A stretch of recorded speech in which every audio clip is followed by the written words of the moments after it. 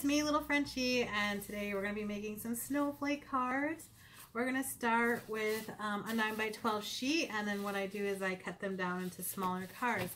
So the supply list is, we're going to go through the paints. Today I've got Cobalt blue, French ultramarine, and Phthalo blue. Just know that you can actually use whatever blues you have, whatever paints you have. It doesn't have to be like a really super high quality. You're just going to be putting a lot of paint down. The brush you use also really doesn't matter. I used a size number 8 round, and that's a pretty good size. So whatever, a bigger size brush will work for this, because you're going to be going over a lot of space on your paper and then adding the color later on. Now, the one thing that you might have a hard time finding is this is liquid masking tape in a pen form, and I love it. And if you get masking liquid, I suggest doing this over getting like the tube and getting your paintbrush, and with the possibility of ruining your paintbrush. This is just like an eraser nub. It's kind of like more hard than an eraser. It's almost like rubber, and you use it to remove the masking fluid. Now, if you have the like in the container, I don't love it. Just make sure that you don't ruin your paintbrushes, and you dip them in some soap before you put it on your paper. So I hope you enjoy the snowflakes, because they're quite pretty when you do them. Happy painting, everyone. Bye. Every single day I'm gonna make something great. That's my way. Every single day I'm gonna make something great. That's my way.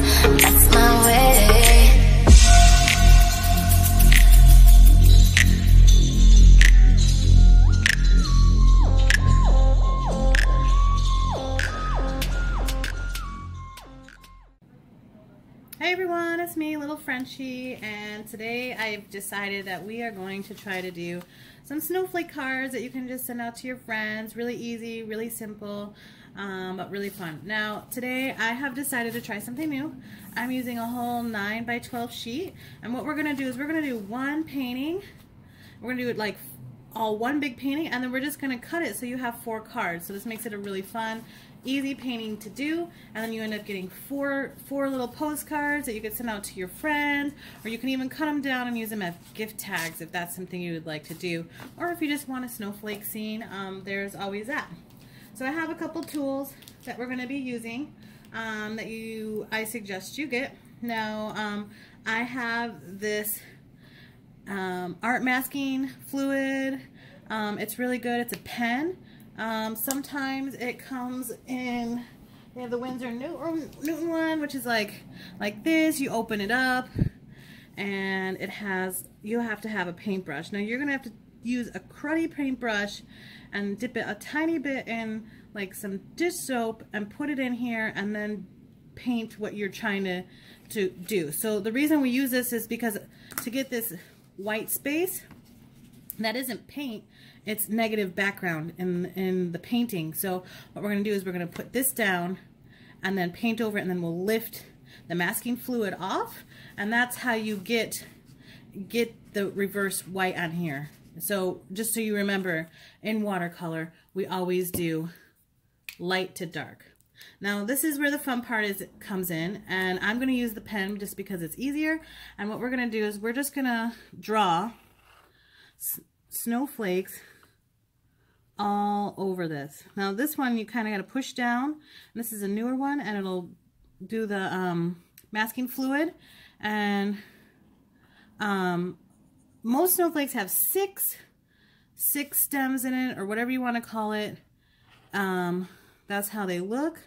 And I was looking up snowflakes. Now I just want you to do whatever you feel great. Like put a loop on here. You can just do whatever snowflake you want here and there. But let's try to cover the whole sheet. So I hope this is something that you're interested in trying doing. Remember, it doesn't have to be perfect. Sometimes snowflakes aren't perfect, and it's just something that you can make. So I'm just kind of going in here and putting whatever I feel the need to put on here. What I like about this masking fluid is that it's blue, and then when you are done, you can still see it. Like now, some of the other ones, like the Winsor & Newton one, it's kind of clear. And so with that, the problem I have with that is sometimes you can't see it. I've had better luck with this masking fluid than any of the other ones, just the way it is. And you can see my snowflake is a little bit crazy, a little bit off. And just so you know, if you don't like your snowflake, you can let it dry and lift it up.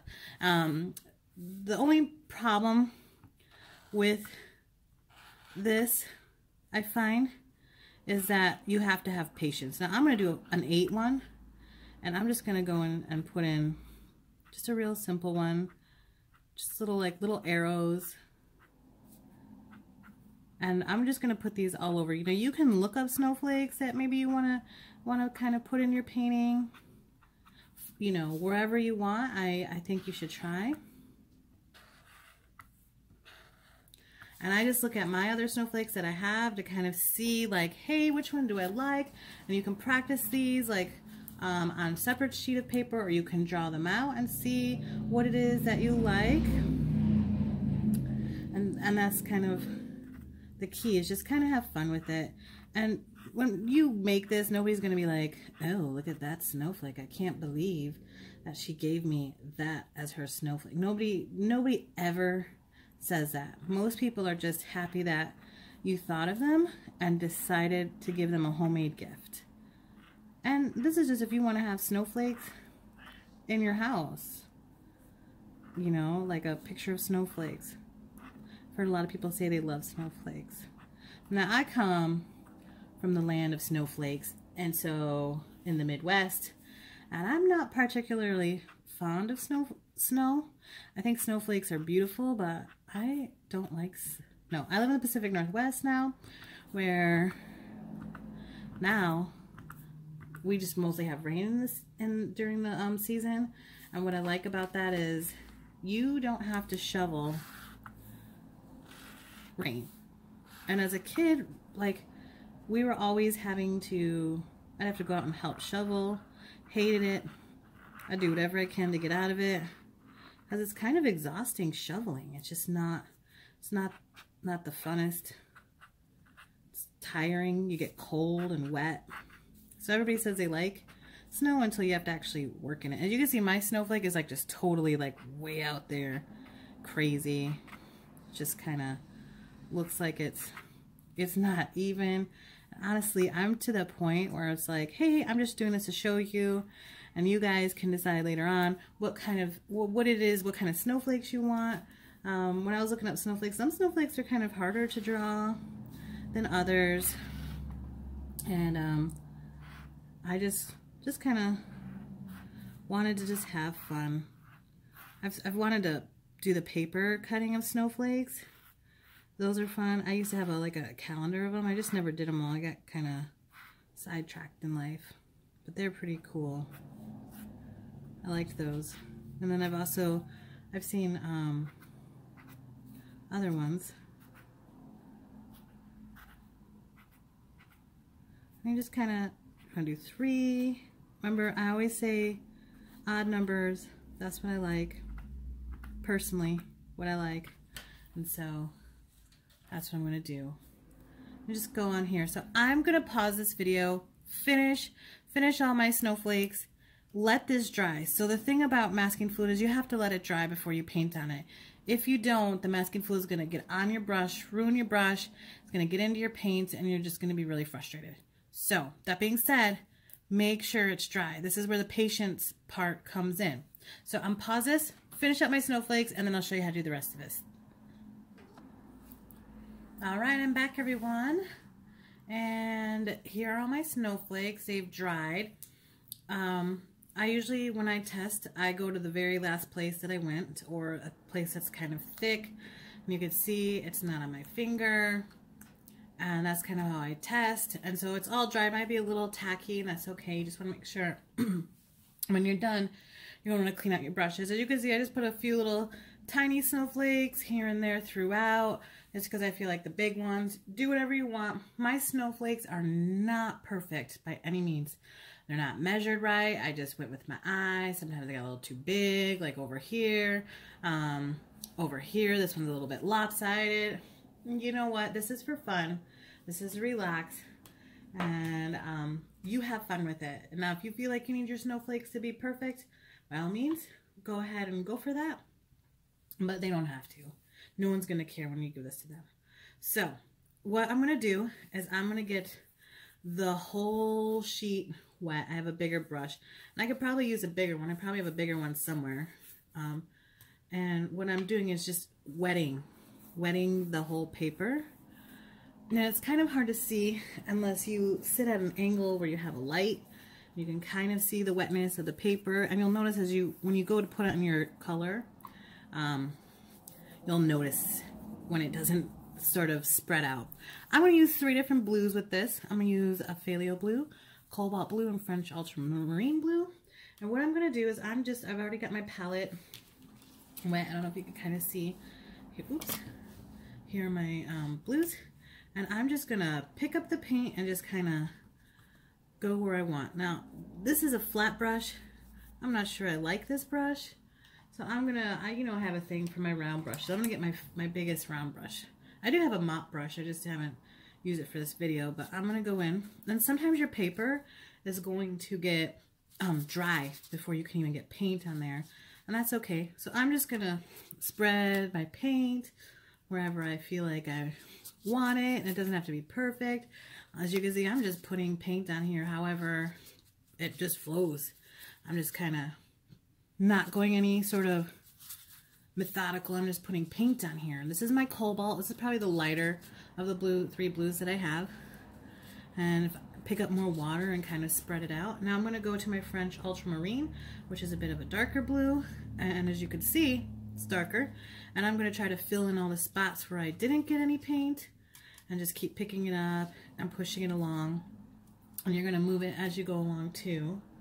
Picking up water. I'm going to pause this. Please hold on. Alright, I'm back. My kids came home from going for a walk. So I'm going to just go through here and keep putting the blue on wherever I feel like there's space missing. Paper kind of gets dry as you're doing this. You just kind of add more water to kind of push it out. I'm going to take more French ultramarine blue, kind of sprinkle it. Now I want this paper to be moist. I don't want it to dry out. That's part of what we're going to be doing here. Now I have a little sprayer, so if that happens, it's just, like the dollar store or whatever, and you can just spray. And you can make sure your paper stays wet. Now I'm going to keep putting my colors on here because I want it to be pretty saturated. It's easier when you have a smaller sheet of paper. And then if I feel like I'm missing some Cobalt, I could put some Cobalt. You see the difference in the video. Now I'm going to pick up my Phthalo blue. This is the blue that's just really vibrant. I mean, it's really intense. It's a very intense blue. And so when you use it sparingly because it's kind of crazy. Now I'm just going through here and a little Phthalo. And just making sure it gets mixed in everywhere because I don't want my paper dry because I'm going to show you a trick. You might have used this when you were a kid, doing watercolors for the first time. But I'm going to put salt on here and let it dry. What the salt does is it sucks up the pigment of the paint.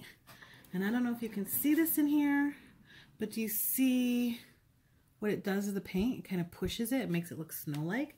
You can do that for desert scenes, sand scenes, whatever you feel that you want to do it. But I'm going to try to cover this with as much paint as possible because what's going to happen is the salt is going to pick up that paint when we put it down. So that's why I wanted to keep it wet when I'm doing this. And so, as you can see, my paper lumps. That's why where the better quality paper comes in when you're soaking it with paint. Because if you don't, your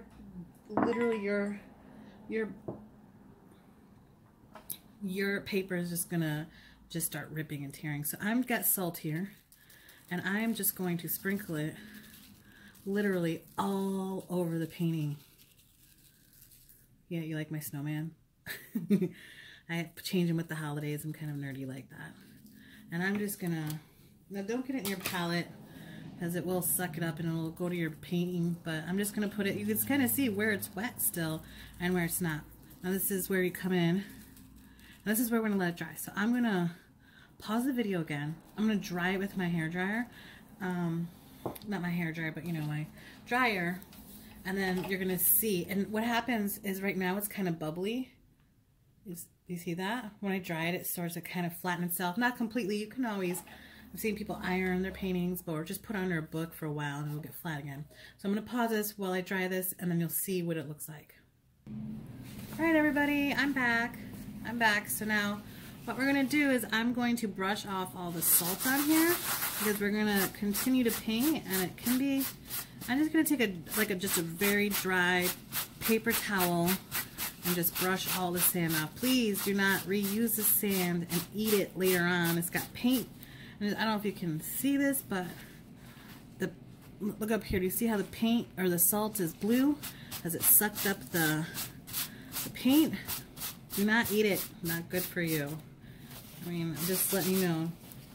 You can see it. Look at how it just lifted the color and almost made like this snow crystallized sort of pattern on the paper. It's just beautiful. I love it. When I was a kid and did watercolor, I didn't have high quality paints. This was one of my favorite things to do when I would watercolor, is to use the salt on the watercolor. It just makes this beautiful design. Now that one I put a lot of salt over there. But do you see how it just lifts the color and just makes this snowy, kind of frosted, like your windows when it's cold out and there's dew. Some of you who live in warmer climates might not know about that, but it leaves this beautiful pattern. Now, I feel like it's still a little bit boring, so as many of you know, if you've watched my videos, I have a thing for splattering paint on my stuff, and so I'm going to take those same colors that we used while our masking fluid is still on here, and I'm going to get it pretty heavily, get some heavy pigment on my brush, like really heavy, and then I'm just going to go in here and I'm just going to splatter all over the paper wherever I can. Just pick up as much paint as I can and just splatter. Now I'm going to warn you, this can make a mess outside of your paper. Like, look, it's getting on my hands. When I do this at lunch, you know, I always have to clean up the table that I'm sitting at. It's not too hard to clean up. Just make sure if you're eating with your coworkers that you don't do it in their food. Eating paint is never good.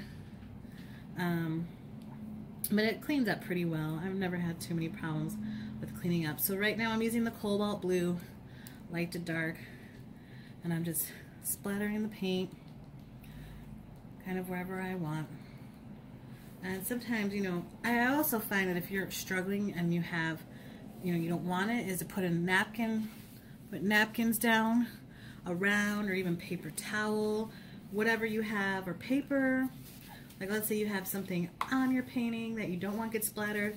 I usually use scrap of paper and put that over. That usually works pretty well. Now I'm going to do the French ultramarine blue, and I've got some water on here, and I'm just going to keep getting it's like a highly pigmented on my brush.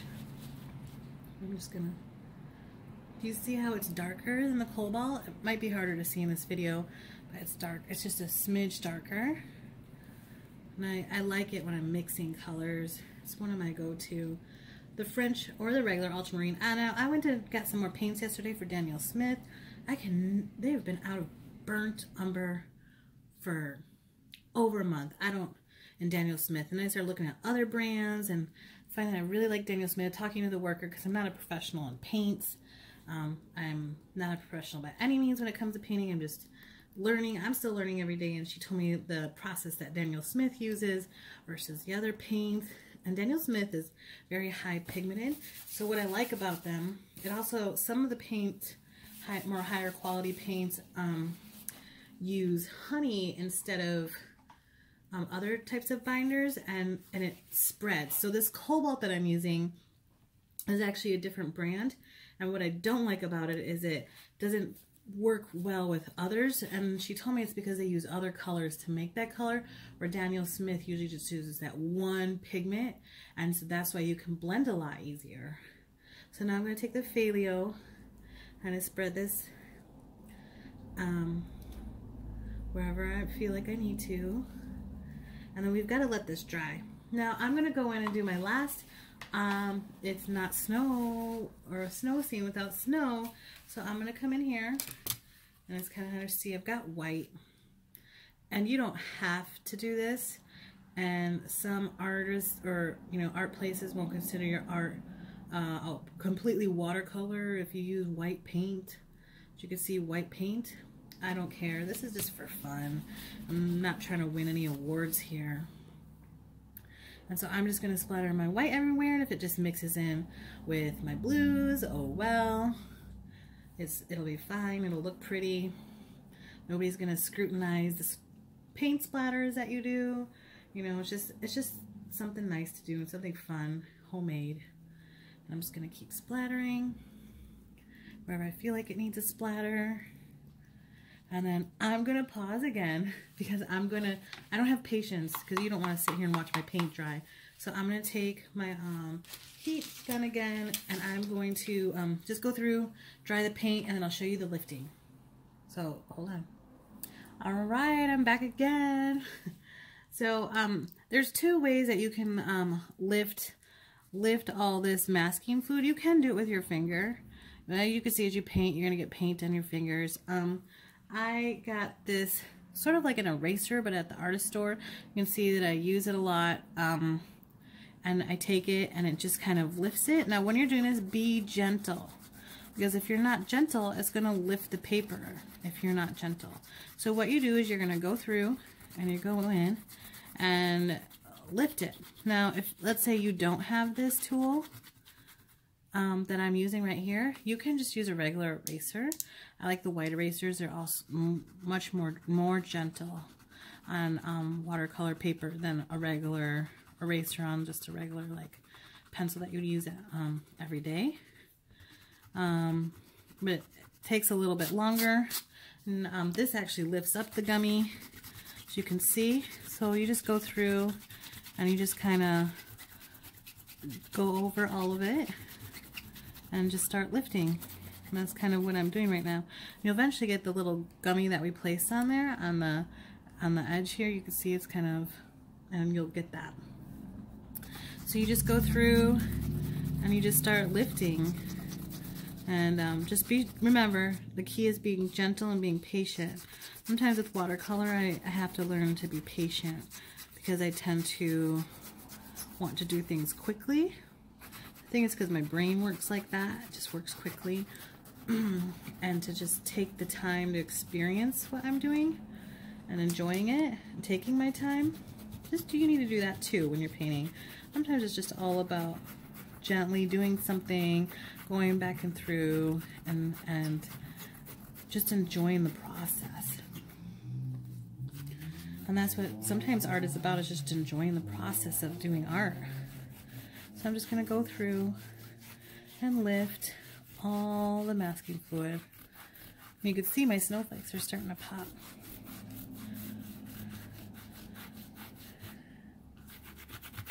Sometimes you have to go a different way to get it all off. And sometimes I find if it's not coming off completely, I go in with this brush and I go in and it helps. Not all the time, but sometimes it does. And if you were to invest in masking fluid, my suggestion is to get the pen versus the bottle.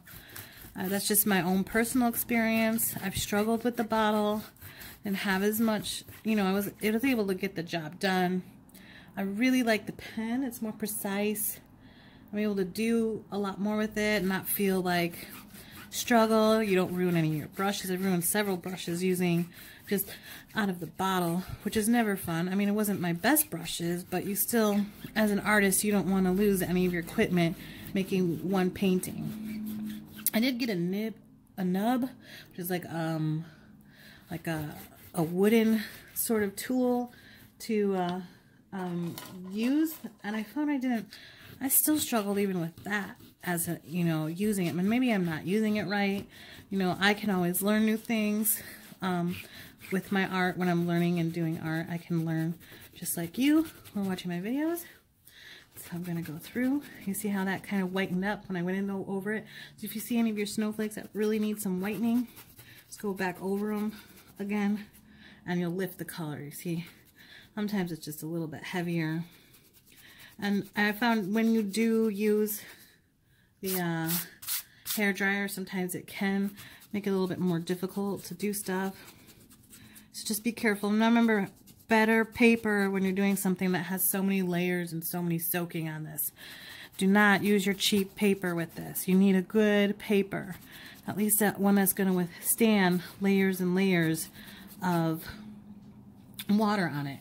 Now if you're not going to do a lot of water, like my wreath painting that I did previous to this one, it might not matter as much if you use a cheaper, but when you do something like this, it will matter, because you are going to be so frustrated and so annoyed by the time you're done with your painting, you might just give up watercolor altogether, and that is not what I want to see happen to you. I actually gave up watercolor for a long time because I didn't have the right tools. Now, I don't use the most expensive, but I tried the cheaper stuff, and you just have to figure out what can I do with the cheaper and what can I do with the more pricier. Now, of course, with more pricier stuff, you're going to be able to do a lot more than something with not as pricey. All right, and I'm going to finish this one up. And I feel like it's pretty good. Now you can go in there and feel like if there's anything that's on there, like right here, if you like, you can take it. And just go on. There comes the fun part. This is where, hey, all that effort. So now a trick. When you're removing tape, you're going to want to get as close like this as possible, because if you just rip it up, it will rip your paper.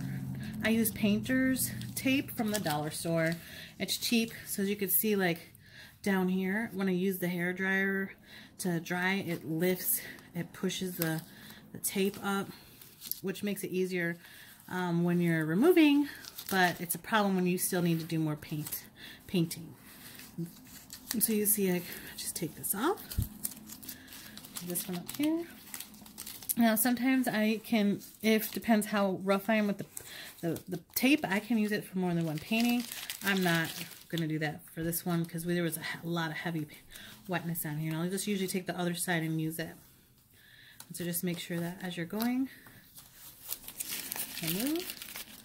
And then we're going to do this last side over here. You can, it's kind of hard to see. You see how you could see the little edge here where up, see, and there we go. That's a perfect example of what you don't want to happen. When you start to see that happen, you want to get closer to the painter's tape and then lift it. Now here's the fun part. Now you have this big snowflake sheet of paper, and what we're going to do is cut it down. Like, this is the part where, now you can cut it down any way you want. If you're using the 12 by 9 size paper like I am, I'm going to cut it into 4s, and then I'm going to cut off these edges. So what I'm going to do is, I usually, when I tend to do this, I always cut it 4.5 first. And I have a circuit, like this little circuit cutter, pretty easy, simple. I've had it forever. Get one if you feel like it. You need to cut paper. This is what I use to cut my watercolor paper all the time with. Works great. And then we're going to put it in here. Now we're going to do 6 and 6. I've tried doing more than one sheet of watercolor in here with this. It doesn't work very well. Got to just do one sheet at a time. I'm sure they have other ones that do more than one sheet. I don't really need them. I'm kind of frugal. I try to save as much money as possible. Now I'm going to just go in and I'm going to just cut off these little edges that we use to hold on. You don't have to use the painter's tape when you're doing this painting. However, if you are not very experienced, I do not suggest doing it, just for the simple fact is it can be frustrating when your paper is lifting up while you're painting.